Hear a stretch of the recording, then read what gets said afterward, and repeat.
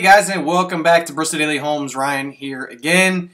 Hope everybody's having a good week so far. I know we have a huge snowstorm coming our way late this evening, but needless to say, we're still here going to provide you the homes each and every day that they come on the market. So many of you may or may not know that in addition to helping people buy and sell real estate in the Northern Virginia, Bristow, Haymarket, Gainesville area, I also actively buy and flip real estate. And I get a lot of questions from people in regards to how am I able to negotiate a much better deal on a property. And a lot of it has to do with it. There is a fine art in buying and flipping properties. One of the key components is paying attention to the property. You obviously aren't going to buy and flip a turnkey property. That's going to sell for retail value. So if you think that you're going to get a deal, then you need to be paying attention to homes that need some work. Now, the more work that needs to be done on a property, the more likely that you are going to be able to negotiate a property. But a lot of it also has to do with square footage. I mean, square footage is the most important part when, to me, when selling a home, because you can't really change the space that's in the home, but you can change what's in there. And I think that for people that are willing to consider renovation potential projects, are going to get a much bigger discount. What I'm going to do over the next couple days is I'm going to put together a video of maybe the 3 or 4 or 5 best tips on how you can negotiate the best deal on a property or on a home that you're looking to buy. And I'll give you the key things that you need to pay attention to in order to be able to negotiate that price down and get the very best deal possible.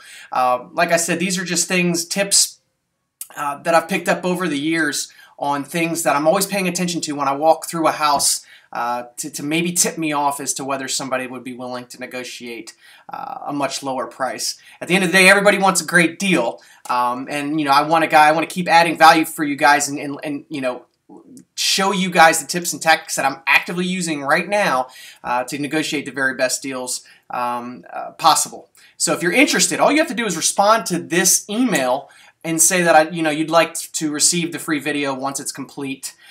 Just type, I would like to receive the free video, and the response back to the email, and we'll be sure to get that out to you in the next couple days. Now into today's properties. 9690 Betterstone Place is located in the Villages at Saybrooke subdivision. It's a townhome, interior unit, 3 bedrooms, 2 full baths, 2 half baths, standard sale at $275,000. It's 1,875 square feet total, with 1,400 on the main levels. We've got a 1-car garage. And also, as you can see, there's the paved driveway there where many people end up just parking in the driveway and using their garage for storage. We'll go through some of the pictures here. So it was built in 1995. There's the front entryway. Pretty standard kitchen. Nothing that's going to blow you away. Pretty builder grade with black appliances. They may have been swapped out at some point. There's the kitchen. There's not an extension. Fireplace on the lower level where you walk in. Pretty neutral earth tones throughout this house. Fenced-in backyard. I would say that this house is pretty much spot on price-wise. At that square footage, it's I think it's at the perfect price point. It is a little bit older than some of the other homes that are in Bristow and Braemar and Victory Lakes. I think his price is pretty much spot on and is not a bad deal for somebody looking to live in this Villages at Saybrooke subdivision. 10213 Inchberry Ct. This is located over in the Braemar subdivision as well. Sorry, that's my phone going off. It's a potential short sale at $460,000. It's a detached colonial, 4 bedrooms, 4 and a half baths. It's on almost a 1/4 acre lot. It's a big house. We have almost 4,600 of total square feet here. 2-car garage. We'll go through some of the pictures. Downside is there's no deck or patio off the back, but that's obviously something that you can add later on. It is a potential short sale, so remember the bank has to agree to sell it at this price. I think that this is a good price point for this home for the square footage that you're getting. Hardwood floors, as you can see when you come in, and going up the stairs, hardwood as well.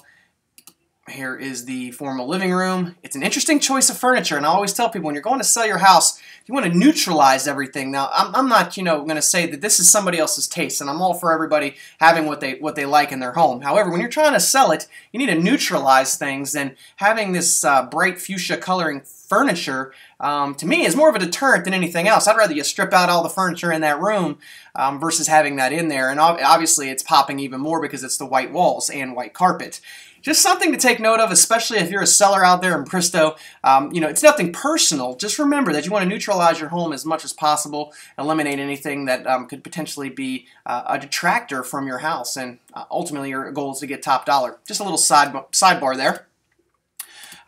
Here's the rest of the home, carpet throughout. Here's the kitchen.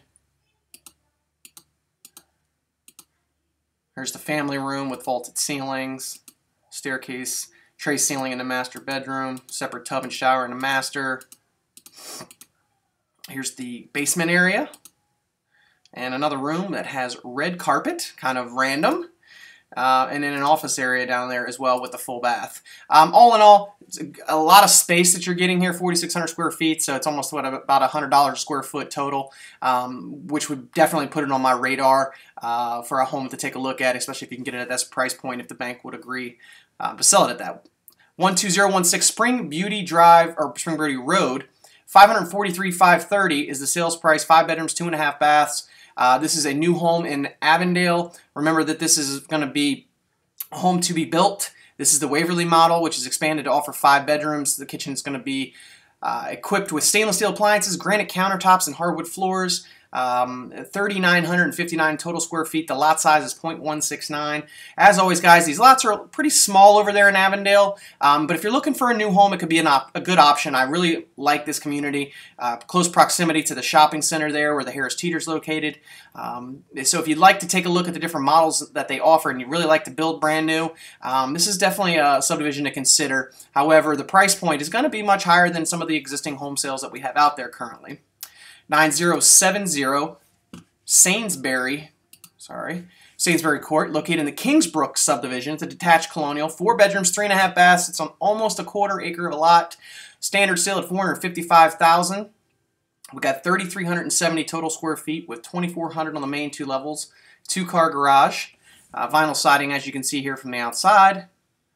Nice front porch area. Nice Brazilian cherry hardwood when you come in. Throughout there and going up the stairs, which is a nice feature. And it actually looks like they switched up the wood to a different wood in here, which I'm not thrilled about. They could have ran that probably all the way through. Here's the kitchen. A little bit of a smaller kitchen. There's not that extension bump out there that some of these homes have. Pretty large deck. Here's the family room area. Price point is pretty much right where, you know, all the other homes with this type of square footage are selling, right around that 450. 460 range.